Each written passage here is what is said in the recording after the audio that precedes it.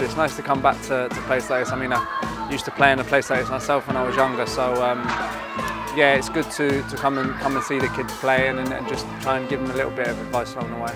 Half-term soccer school, February half-term, we've got 120 children, which is fantastic, boys and girls. We had a 2-day girls soccer school Tuesday, Wednesday, and we've also got a 5-day soccer school running at Embrook School. So in all, we're probably seeing just over 250 children this week from the ages of 5 up to 14. We always talk about next generation of supporters. Here are your next generation of supporters. We've got a lot more children wearing like Reading kits as well. And I think it gives it, they see the stadium when they come. Obviously this is part of the academy and the girls setup as well.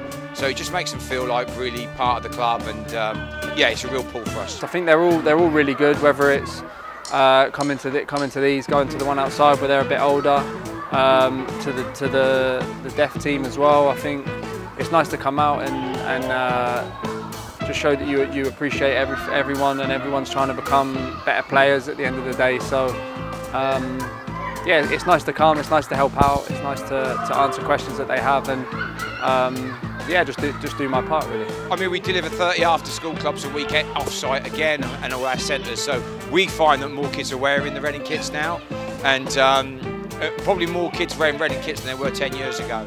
But you can see the courses today, more and more kids are wearing the Reading kit, which is great for us. Yes, it's a lot better. Obviously, kids, when you come out and do the videos on Zoom call, it's not the same because you're sort of speaking to a camera. But when the players actually come here and show their face and answer questions that the lads have, it's really important to, if they take one thing away from today, from what I've said, and it will make them a better player, and then that's why I come here to help out, and hopefully I did that today.